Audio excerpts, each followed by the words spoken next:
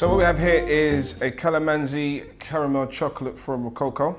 They're actually shaped like a cacao bean with what seems to be splashes of green cacao butter, obviously relevance to the Kalamansi lime. The Kalamansi lime, I believe, is native to the Philippines, and it's quite a unique citrus fruit, whereas it actually turns orange once ripe and it's got a sweet edible skin to it.